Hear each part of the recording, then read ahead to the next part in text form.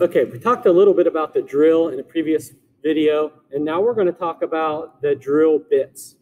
So I've got a motor, and this can turn a drill bit, and I can drill holes, but what kind of bits can I use with this? Well, we have a variety of different bits, and I'll show you some of those. So the most common one that you've probably seen many, many times is just called an ordinary twist drill bit, okay? And the name twist comes from the flutes that spiral around. Now these flutes have a purpose, and that is as the drill is drilling in to a particular piece of wood and it's making little chips at the bottom, these flutes allow to carry the chips out of the hole, okay? It's like riding up a spiral elevator out of the hole, okay? So the ordinary twist drill bit, okay? It has if you look carefully, it has a tapered point there, okay? So that point has a pointed point drill bit.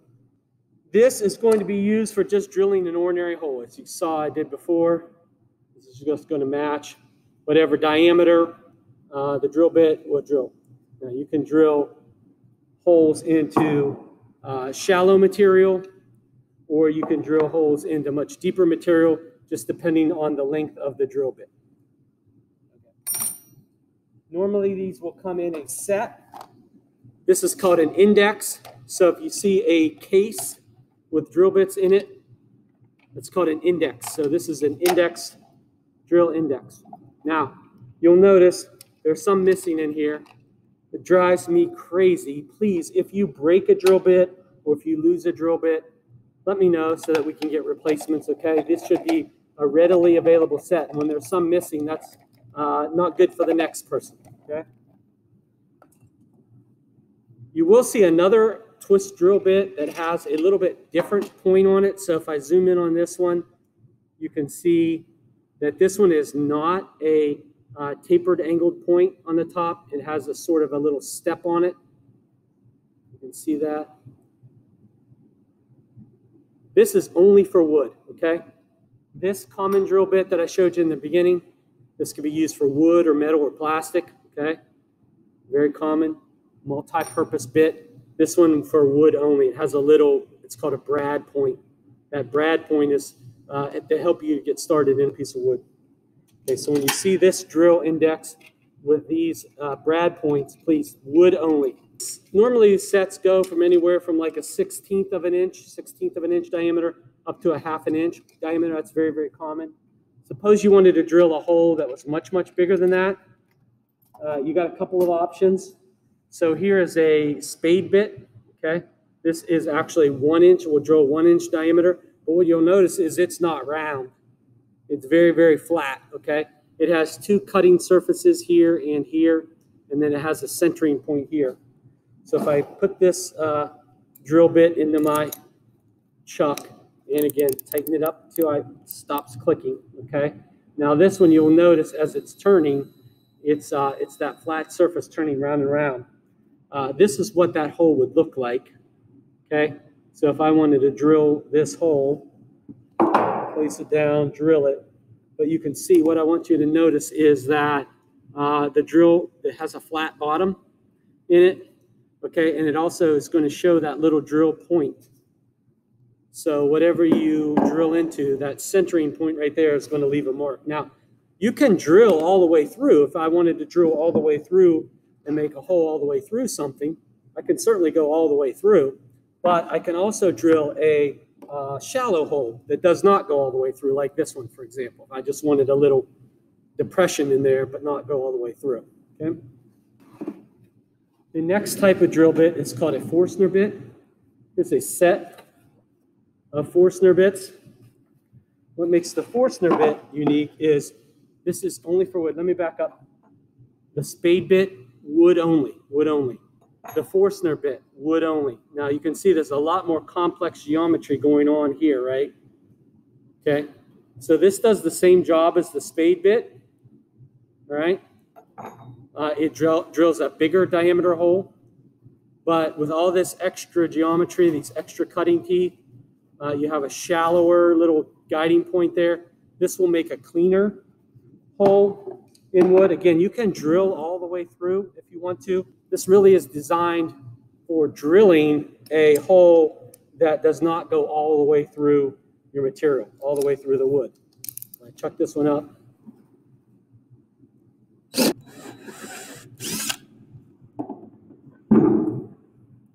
So here's an example of this hole created with this Forstner bit. So you can see that it is a shallow hole. You still get that tiny little dimple in there, that little drill point. It's not as big as the spade bit, okay? So I can drill shallow holes that don't go all the way through. And again, you can see the variety of different diameter. This set does go up to a 2-inch diameter Forstner bit, so I can drill a 2-inch diameter shallow hole in wood. Forstner bits, wood only. Next up is the step bit, okay? And this is like having a whole set of drill bits in one. So instead of carrying around this entire set, I might get a step bit like this. Now, the limitation is I can only drill a hole in very thin materials. So the distance from one step to the next, from one step to the next, is as deep as I can drill, right? It's not made for drilling in and making a cone-shaped hole. This is meant for drilling into very thin material, like this thin piece of sheet metal, right? This is primarily for metal. You could use it in wood, but generally this is just going to be used for metal. The depth that I drill into the material is going to determine the diameter. So the depth, how deep I go in, determines how the diameter of the drill bit. And you can see it gives a little rating on there, sizes of the particular hole size labeled on there. Okay, so this is very common with electricians. So here's an electrical box, and I realize that most of these are punch outs, right, where you would punch a hole just by a knockout, but it's already pre-cut, and you just push those out with a tool. But if you had to drill an extra hole in here for some reason in this box, you could see that this would be perfect for this size of material. This thickness of material is perfect size for this. You can see if I go in that deep, that's going to be that size hole. This is actually much bigger than I actually have, but this one might be just right. So if I wanted to drill the size of that hole, I would continue drilling until I got to the very end. The step drill also comes in various sizes, so there's some different sizes of step drills in a convenient package. All right, next up, I'm going to zoom down here. We're going to look at the hole saw kit. So this is a hole saw set. Look there. Hole saw kit. So what's inside a hole saw kit? Well, the reason it's called a hole saw is used for drilling holes.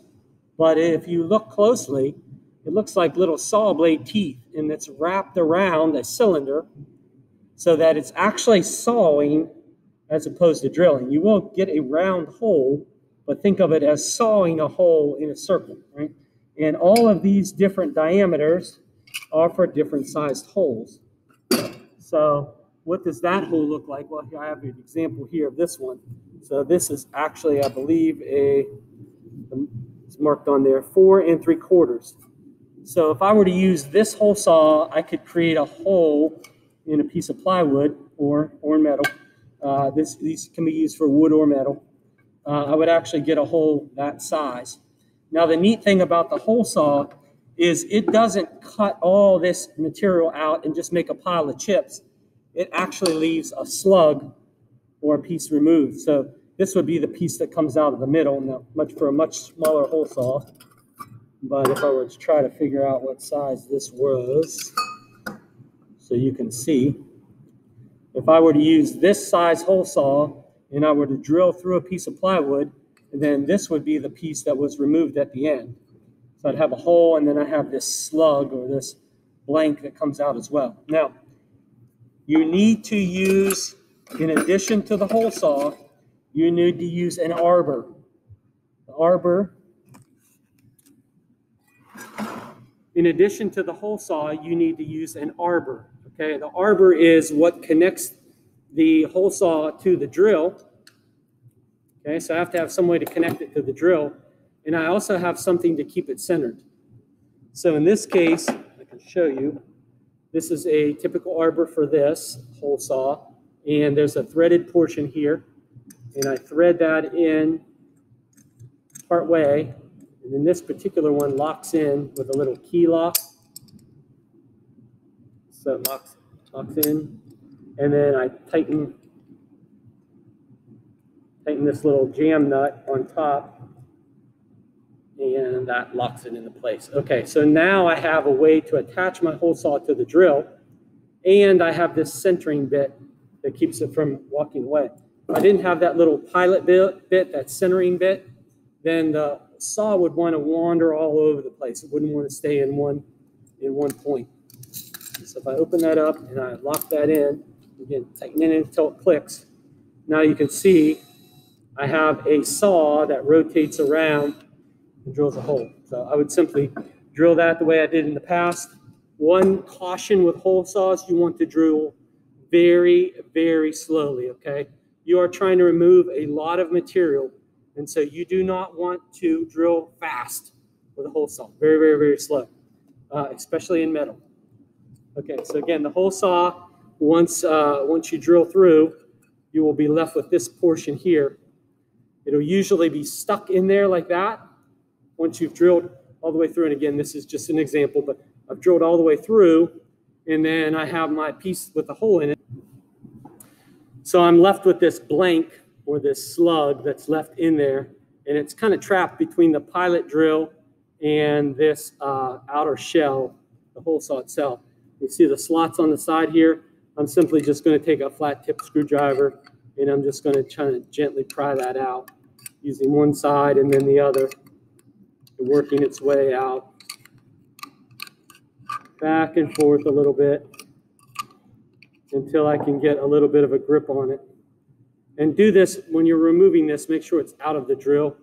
I don't want to actually have it in the drill when I'm trying to remove it, because I could accidentally start the drill and then I'll have a whole mess in my hand.